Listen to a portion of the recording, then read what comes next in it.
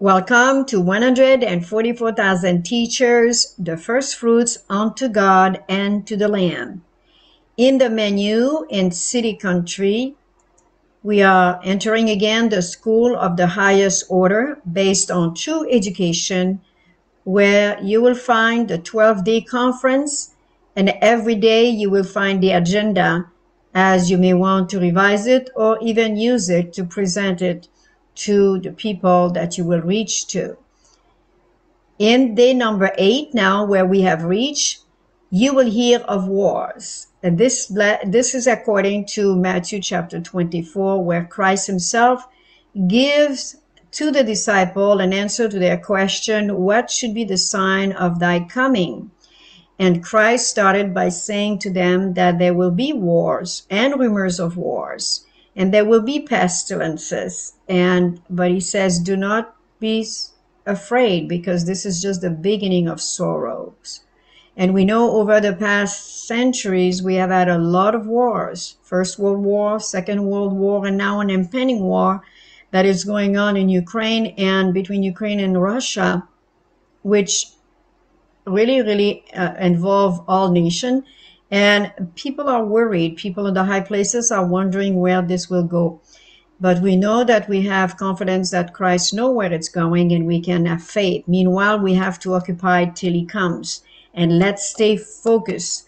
And the focus for us is to give the teaching of this gospel to all nations. And this is really the true sign of Christ's second coming that he tells us in Matthew chapter 24. When this gospel will be preached to all nations as a witness, then the end will come. So let's concentrate, let's focus on what is our priorities here, because we could defocus and we could get scared, and then the Lord will not have the people that he needs to work with. So here we have the agenda for day number 8, which is also corresponding to Sabbath the 29th of the 6th biblical month, and corresponding to September 27, 2022 Gregorian reckoning.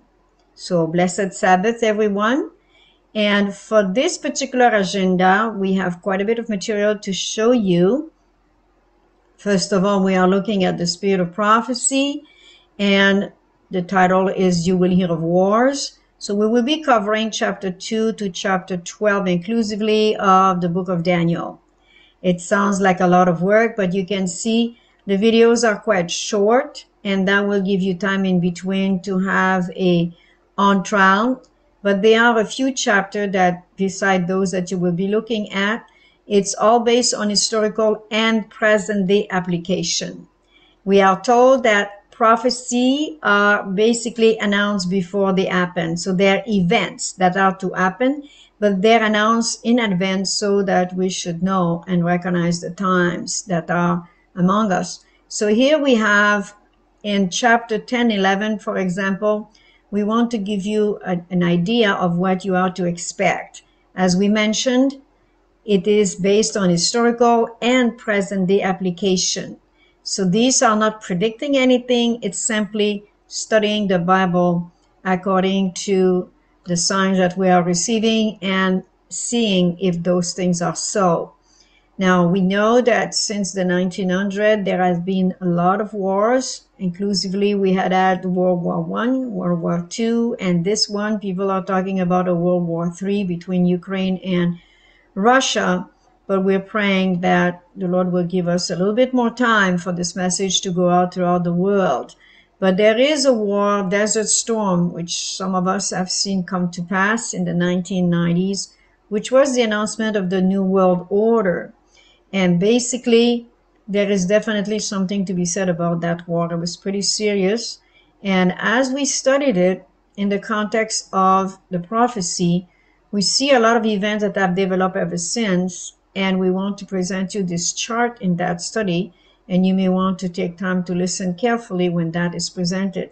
So this again is under the book of Daniel. So you will want to look into this carefully and look at it from the point of view of history, but also from present day events.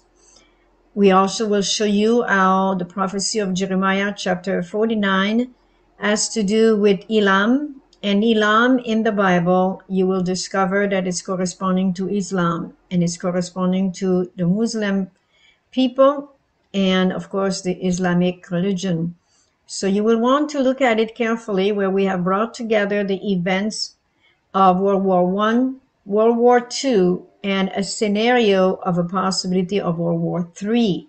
And the reason why we believe that way is because we have studied it in the context of the Holy Roman Empire and the four beasts of Daniel chapter 7. So you will not want to miss this study, and also bringing you then together with chapters 10 and 11. So we have chapter 10 and chapter 11 here of the vision of the king of the north and the king of the south. These are PDF. They also exist in videos. So this is what you will be seeing. But you are definitely recommended to copy and preserve this PDF in a USB and make copies, if you like, hard copies that you can use for teaching. Sometimes the Wi-Fi is not always available, so it's nice to have a hard copy. So this is all basically for you to copy and use for your teaching. So there we have again another historical application and a present day application of the prophecy of the book of Daniel, more specifically here, Daniel 10 and 11. And this has not been done very often, perhaps, but nothing is against it. We are told in the spirit of prophecy that prophecy can have a dual application, which is a primary and secondary application. Primary application is when all the event occurs and fulfill the prophecy, where secondary is when all not the condition are met. So many times people have applied the prophecy in the past, which we call historical, but they did not always meet all of the events and the application that it was meant to be, specifically those corresponding to last day events. But history has some value, and we cannot forget about history and study it carefully, because it reveals a lot of what we can understand today. This particular decree, number 23rd, will also be presented, which brings together the book of Daniel and Revelation. And here it's a study regarding the beast, regarding the kings, regarding the crown, regarding the horns. So hopefully you will find it very interesting. And again, it's based on history, more particularly the early Christian church to today.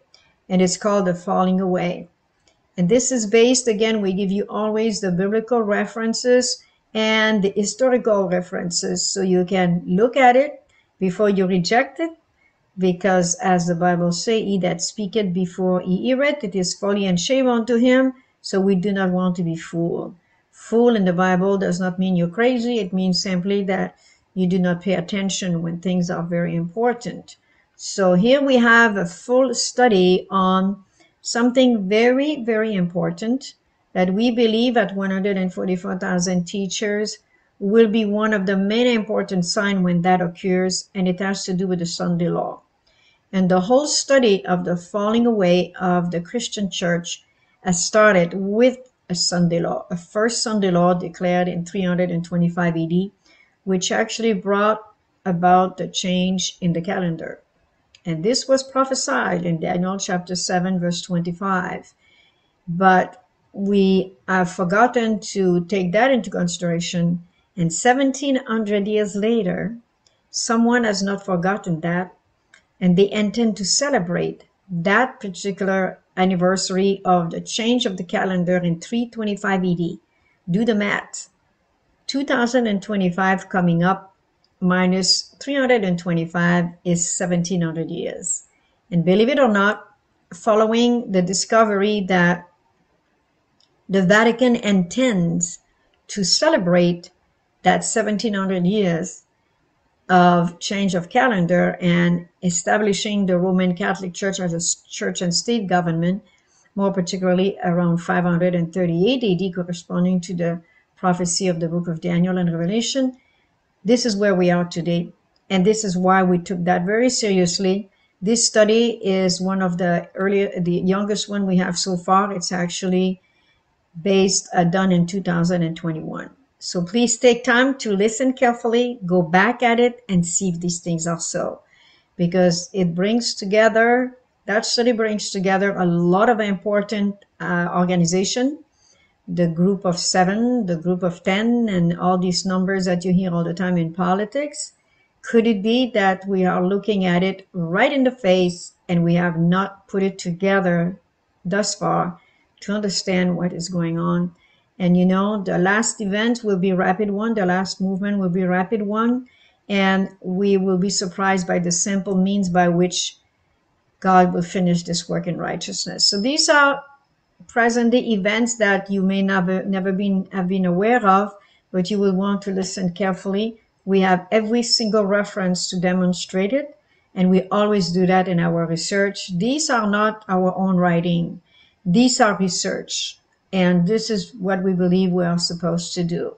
Always bring it in the context of the Word of God and the Spirit of prophecy.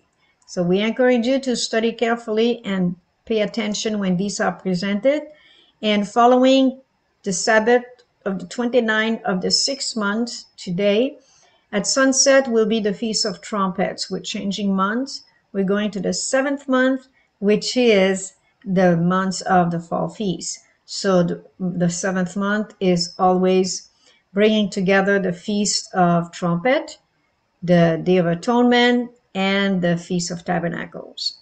So you will not want to miss this important study as well that we will be presenting tomorrow for you, and that will be day number 9. So what we have done here, we have adapted the conference because it's not always corresponding to the same days that we see right now. So we praise God that we have you as wanting to study these wonderful things that we love sharing. And please take time to study and see if these things are so. And if they are, please go home and pass them on so that this message can be spread out and that the people you know we do not know, but then it makes it even more of a message for us to pass on to you. And then the end will come when everyone has been informed. We are aiming towards the second coming. We can hasten the coming of the Lord. And that is what is our belief at 144,000 teachers. So may the Lord bless you as you faithfully study, and may He cause His face to shine upon you and give you peace always. God bless you.